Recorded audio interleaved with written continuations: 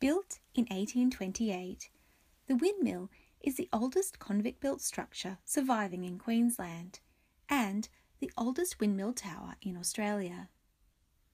Brisbane, located in the traditional lands of the Turrbal and Jagera people, was established as a penal settlement in 1825. It operated essentially as a jail within a jail for reoffending convicts and was a notoriously harsh place to serve out a sentence. The Windmill is one of only 2 buildings to survive from the penal settlement. However, the story of the Windmill does not end with the convict era. It was later used as a trigonometrical survey station, a signal station for shipping, an official timekeeping device for the settlement, an observation tower, the Queensland Museum's first home, a site for wireless radio and telephony research, and for early television research and broadcasting. The Windmill Tower stands about 16 metres in height.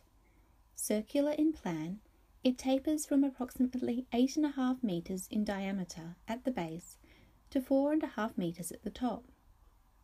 The tower is largely constructed of rendered stone and brick, with an ashlar finish on the exterior, which gives it the appearance of large stone blocks. Inside, the tower comprises 4 levels, each narrower than the last. The walls are about 1 metre thick at the base, reducing to 650 millimetres at the top. The observation cabin on top of the tower offers panoramic views of the Brisbane cityscape, surroundings that are very different from when the windmill was built. Built high on the hill overlooking the penal settlement, the windmill originally had sails, visible in this image from 1835. However, they were notoriously unreliable. Under the direction of the strict Commandant Patrick Logan, a separate timber treadmill was constructed out on the current road. Used as a form of punishment for unruly convicts, it was also a reliable source of crushing grain. 16 convicts operated the treadmill, some in leg irons, from sunrise to sunset, with a 2 to 3 hour break in the middle of the day. The penal settlement closed in 1842, and the windmill ceased operation in the late 1840s. After some uncertainty about its future, including possible demolition, the tower was converted for use as a signalling station for shipping. Renovations were undertaken in 1861, including the removal of the windmill stocks and wheels, the laying of timber floors on each story, new doors and windows, and the winding staircase that runs from the bottom to the top. The tower was also fitted out as a public observatory and became known by this term. The following year, it also became the first home of the newly formed Queensland Museum. The windmill's prominent position made it ideal for use as a timekeeping device, and a time ball was installed on a mast above the cabin.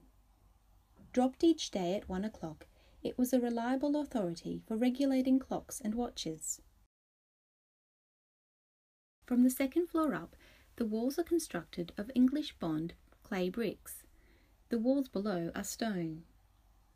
The painted internal walls show signs of repairs from various phases of use.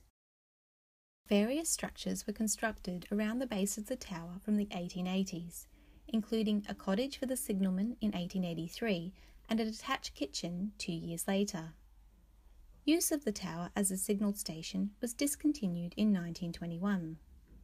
Archaeological investigations in the 1980s identified the location of the original signal flagstaff, and a replica now stands in its place.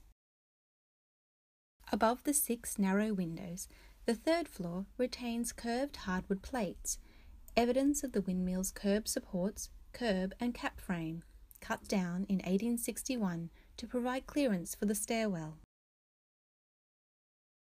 Despite, or even because, of its unusual built form and elevated position, the windmill has been the location for innovative research, including wireless radio and telephony experiments in the 1920s, and as the site of Queensland's first television broadcast in 1934.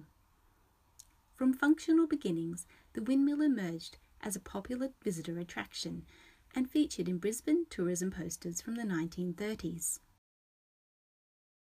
The observation cabin is hexagonal in plan and is offset south of the tower's centreline.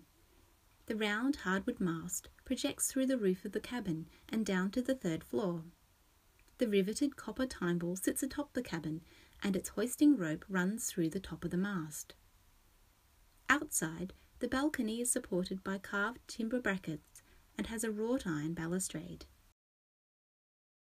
From the observation balcony, views of the inner city suburb of Spring Hill and the Brisbane CBD are afforded to the east and the south. Used as an observatory from the 1860s, panoramas such as this one from 1862 have captured the evolving development of Brisbane. This panorama from 1920 contrasts with the towering cityscape of today. Flanked by Wickham Park to the west and King Edward to the east, the distinctive windmill remains an important Brisbane landmark and an evocative symbol of Queensland's convict past.